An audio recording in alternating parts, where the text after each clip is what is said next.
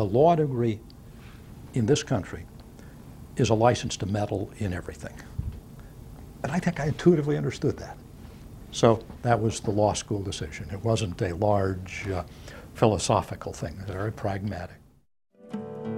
If there hadn't been a tradition of assertive governors, I'm up there and I'm finding I really like this stuff and I'm pretty good at it. You're not going to walk past and say nothing happened. A lot happened, and I was there in the middle of it, and I think in my fair share of cases out there making it happen.